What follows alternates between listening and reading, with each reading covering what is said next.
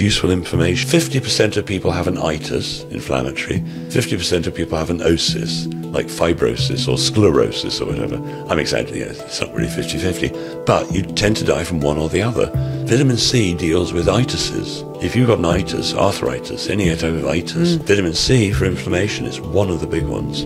There are others, but vitamin C does so much. I mean, if magnesium is the ultimate mineral, vitamin C is the ultimate vitamin. Vitamin C deteriorates in food the moment you've picked it. So say you've got a red pepper, which has loads of vitamin C.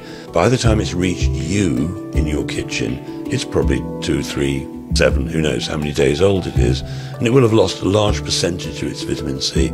So because we're not growing our own food and it's not dead fresh, most of us are low on vitamin C. Now, vitamin C neutralizes chlorine. So if you run a bath, it's chlorinated, it smells. Yeah, you can smell it. Right?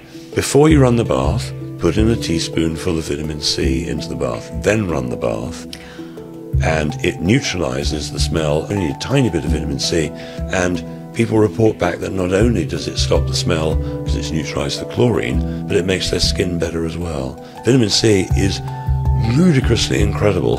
It's part of the how do you stop a heart attack, or prevent one.